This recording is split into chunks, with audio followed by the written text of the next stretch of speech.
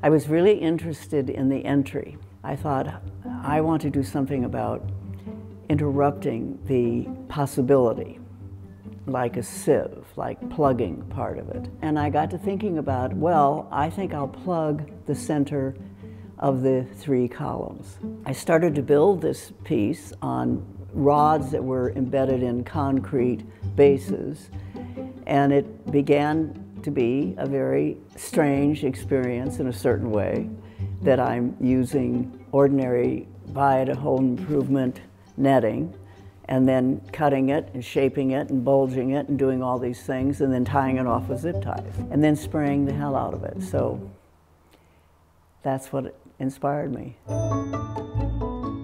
There are 2 basic components to this show. Abstract drawings from about the last 10 years and equally abstract sculptures from the last 10 years.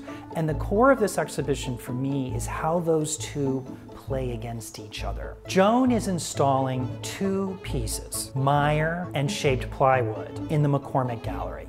Meyer is made of tangled webs of plastic mesh that are going to seem to spill out into the gallery space. The other piece is nestled in the corner of McCormick with hanging pieces, and it's called shaped plywood.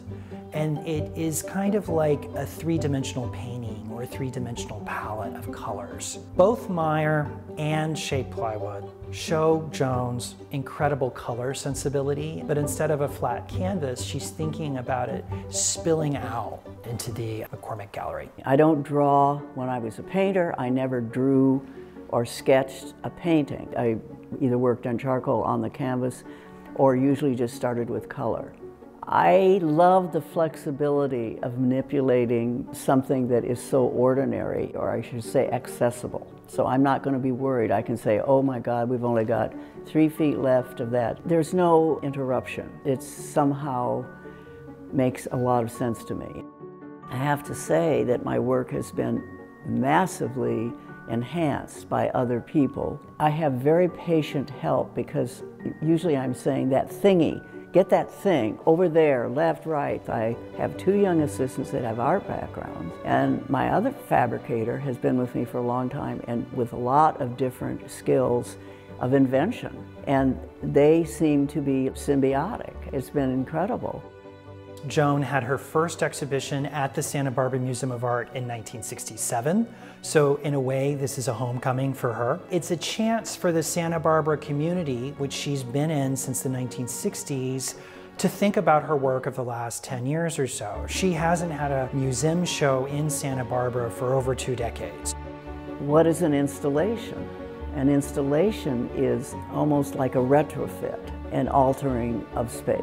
So the basis of installation is essentially making something specific to relate to space. As that kind of became part of the vocabulary, each time has been something that took me time to have confidence that I could actually do something here.